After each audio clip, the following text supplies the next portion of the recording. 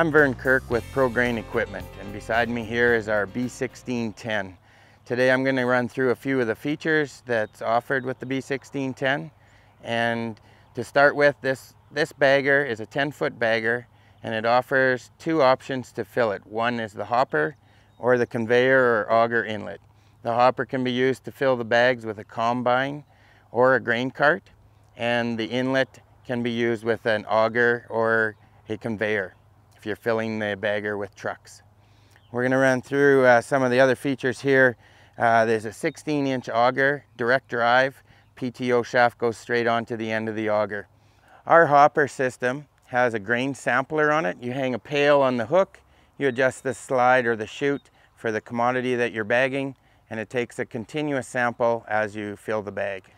The B-1610 offers a control panel with an oversized brake pressure gauge. This is so that it can easily be seen when you're pulling up to the grain bagger, so you can maintain a consistent brake pressure when filling your bag. The other things that you can control here is the toggle switch for the winch. This is also a plug-in for the remote for the winch, your flashing lights, and your bag pan up and down. Your bag pan on the B-1610 has electric actuators, and they're easily adjusted with the toggle switch on the control panel. The safety stairs and platform are large enough to be super safe when you're up top here, dealing with any bag issues up at the top of the tunnel. ProGrain Equipment uses a cradle system to put our bag onto the tunnel on all our models.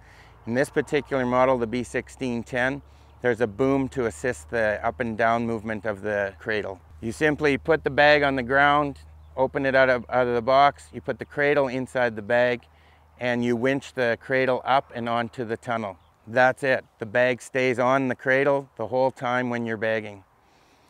There's two strap system. Right now we have one here, but there's a second one that runs here. And the purpose of these straps is, one is to stop the bag from coming off all at once. The other is to stop grain from flowing by on the side of the tunnel. We can adjust these with ratchets down here on the bag pan, and simply run them tight enough so that you can, if you wanted to, you could wiggle your fingers underneath them, but it is difficult to get them under there. That's how tight we run them when bagging. ProGrain Equipment offers a transport port here just so that we can see the traffic behind us. The B-1610 has a hitch at the back. It's here just to pull your transfer auger or conveyor.